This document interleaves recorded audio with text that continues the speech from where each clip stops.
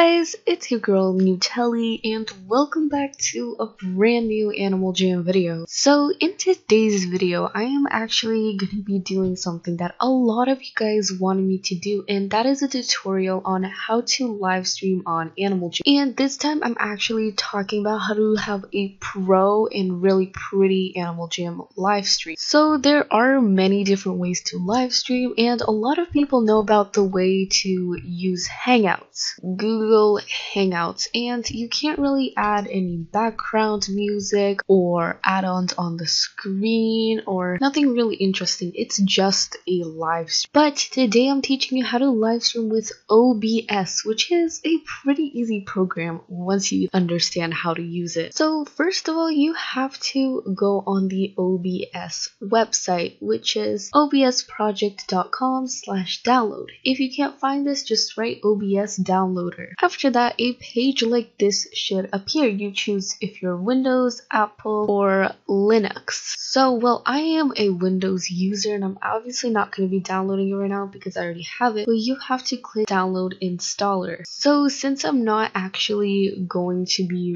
redoing and re-downloading, I'm going to be showing you an older video from like a year ago. I tell people that I have a video up on how to live stream, but people seem to not find it. So after you download it, this little green bar should appear and should load and load, and after that this little pop-up should appear. Welcome to OBS Studios Setup Wizard. You have to click next, then I agree, you click next again, and then you click install, and as you can see a green bar appears and it's actually downloading it now, and at the end this should pop up and finish. It is downloaded. So yeah, OBS is very simple to download, but now I'm actually going to be telling you guys how to use it. So as you can see, my OBS just opened, so yours will appear with a full-on black screen. So you go over here in scenes and you click the plus sign and you can name it whatever you want. I'll just have it named scene 2. Once this is open, this is what you will see. It'll just be a plain black screen. So what you have to do is go to sources, click the plus, and then go to display capture.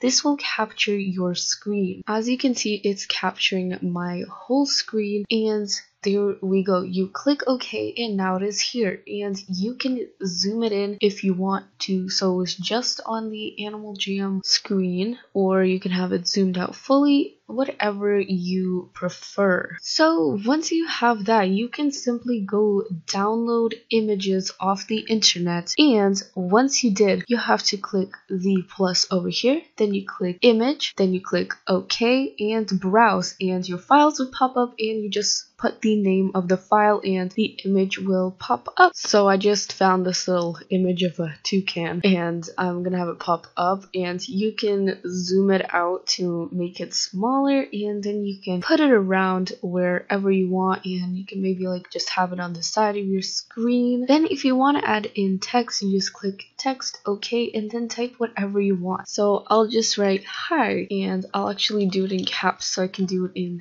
different font. Then you click select font and you have a variety of fonts. You can have a strike out or underlined. You can have it bold, like demi bold, italic, bold, italic. You can really choose, and if you don't want to have something, just click cancel. So also many people ask how I have a frame around my border. Overall, just how do you have a frame? So I actually didn't make this frame. My friend made it for me. I told her what I wanted it, and she made the frame that perfectly matched the screen. As you can see, I can move this frame and it's just a regular screen. I just prefer using a frame. I remember when I first joined Animal Jam, nobody used frames, and then I started using frames, and a lot of people decided to use frames, which I guess is absolutely fine because I do enjoy live stream more with frames. As you can see, it had my username, just overall my name. I added in a subscriber account, which is next what I'm going to teach you guys. So if you want to have a subscriber account, all you have to do is first of all copy and paste the link. So I have copied it, then go back to